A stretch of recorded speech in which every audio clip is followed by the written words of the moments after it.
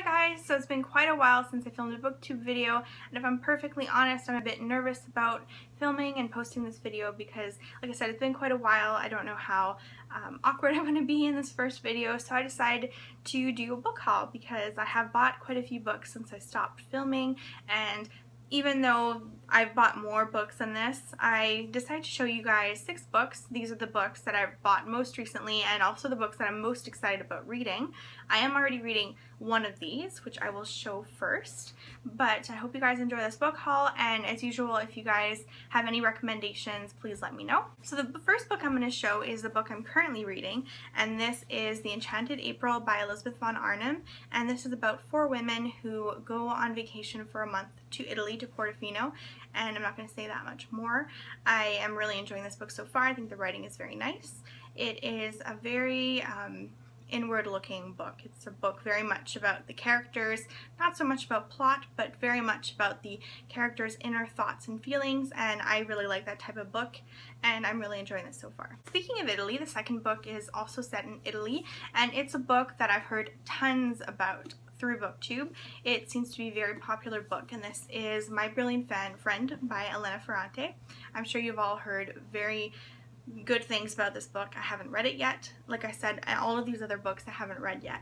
And I'm very excited to start reading a series again because I haven't read a series since I was in high school or whenever I reread Harry Potter, and I'm very looking forward to getting into a series and really getting invested in characters because I don't find I get that very often because I don't read any books that happen to be in a series. So there's 4 books in this series, the Neapolitan novels, in case you were wondering, so I'm very excited to read this. So the next book I got is also a book that's set in Italy. This is Beautiful Ruins by Jess Walter. It's set in Italy as well as in Hollywood. So one thing that you need to know about me, of course, is that when I was in high school, I was obsessed with Hollywood. I was just obsessed with any book, mostly teen books, that were set in Hollywood, and not necessarily that were about a star or an actor, but about kind of someone who was in their inner circle. So any kind of book that or film that has to do with Hollywood instantly grabs me because of my past obsession. So I'm gonna leave, hopefully I'll find the books that I used to really like. I think one was called something with the diary in it, like My Teenage Diary, it was a series. It was by an author.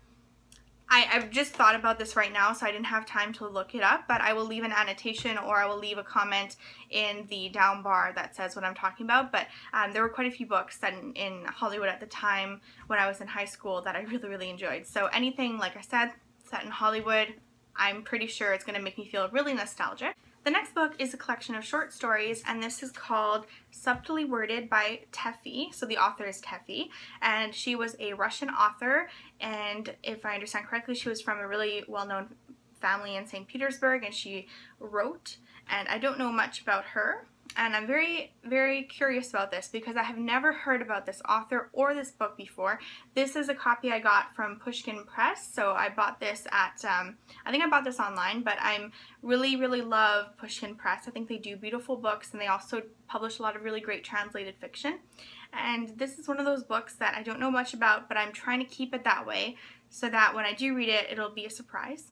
So the next 2 books I got at one of my favorite bookstores. I would say my favorite Montreal bookstore by a long shot, and this bookstore is called Drawn & Quarterly. It's also a publishing house. They publish graphic novels, and their bookstore is beautiful. I will leave a link to their website down below so you can go and peruse their website. Their bookstore is beautiful. It's a beautifully well curated bookstore with beautiful editions. I can't say beautiful enough in describing this bookstore. There's a great selection of books, great selection of graphic novels, and of independent publishing works.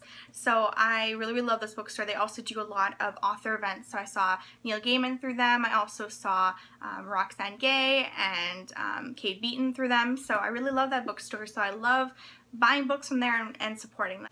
So the first book I got from there is Suddenly a Knock at the Door by Edgar Keret. Edgar Keret is an Israeli author, and this is a collection of short stories, very short stories. Some of the short stories are a page, 2 pages. I think the longest is like 6 pages long. I haven't read this yet, as with all of these books, but I have read the first story, and the first story really gripped me. I really liked how the author inserted himself into the short story, which kind of pulls you in, and I really liked it. So I don't know why I stopped reading it, but I think I wasn't in the mood for the short stories at the time. But I'm very much looking forward to picking this back up, and I haven't really heard much about this on BookTube, so it's definitely a book that I hope other people will read too. And finally, I got a book by a Hungarian author called Laszlo Krasznahorkai. So I'm sorry if I'm not pronouncing that properly. Even though my grandfather was Hungarian, I have a lot of trouble pronouncing Hungarian names. So this book is called Satin Tango, and from what I understand, it's about a man who goes to a small Hungarian town. Don't know much about it.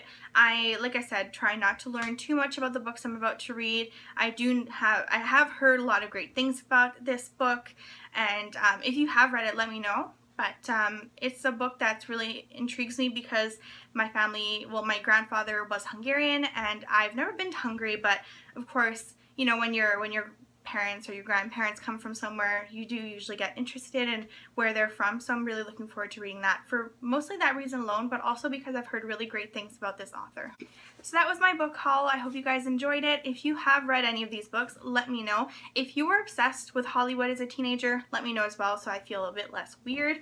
And also, if you guys have any books or even any video ideas that you'd like to recommend me doing, if there's anything that you want me to do, any kind of tag or anything you want me to do on this channel, let me know. I'm trying to think about what kind of videos to make, and I'm looking forward to making a lot more videos. So I hope you guys have a really great day, and I'll see you guys soon.